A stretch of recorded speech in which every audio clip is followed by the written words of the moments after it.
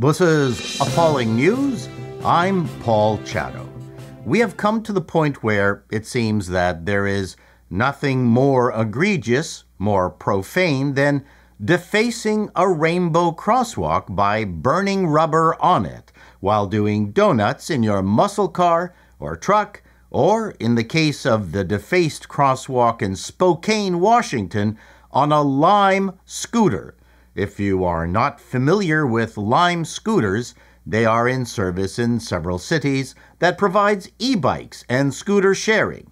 2 minors and a 19-year-old were arrested on suspicion of first-degree malicious mischief for intentionally skidding their Lime scooter tires on this now tiresome exercise in virtue signaling.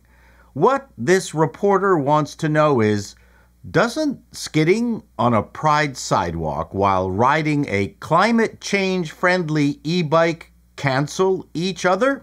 One would think that the offense towards a protected class, not based on any meaningful accomplishments but solely for which organ they play, would be negated by climate change activism.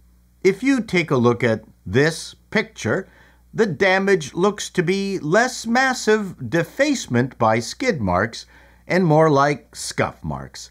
The linoleum in my mother's kitchen looked worse.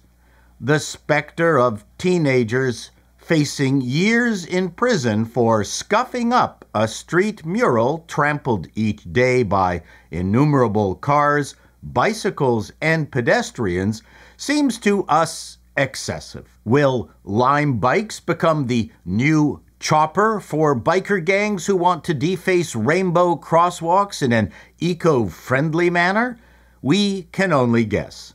But the people of St. Petersburg, Florida, are not taking a similar incident in their city lightly. Police searching for drivers who twice defaced LGBT progressive pride mural. In a statement posted on Facebook, the St. Petersburg Police Department announced that over the last week, 2 different vehicles have left tire marks damaging the Progressive Pride Street mural at the 2500 Central Avenue roundabout.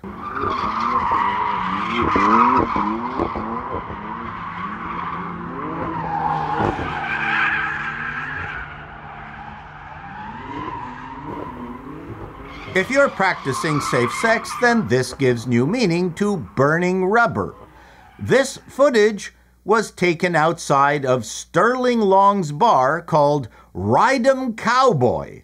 Sounds like a wonderful, wholesome, Western-themed place to take your kids to for a bite to eat. We would like to stress that we are in complete agreement with St. Petersburg Democratic Mayor Ken Welch, who said, "I want to emphasize that there is no need for hate in St. Petersburg. St. Pete is also home to a large gay community.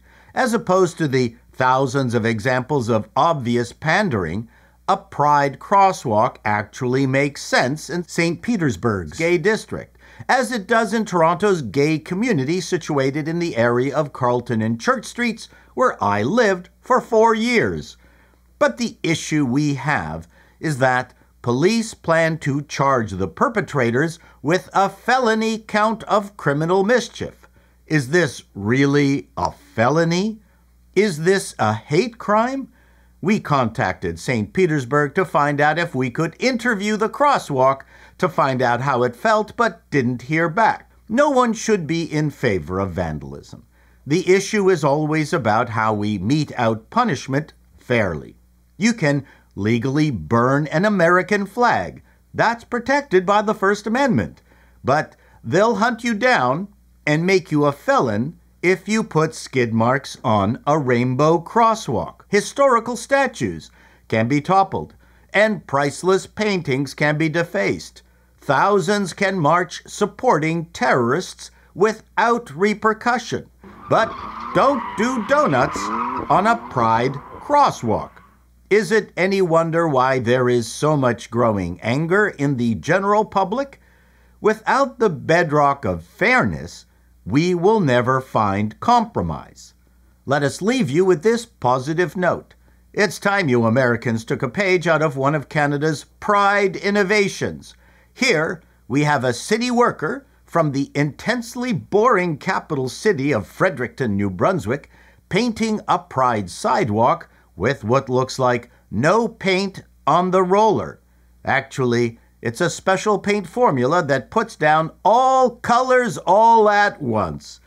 Take that, vandals.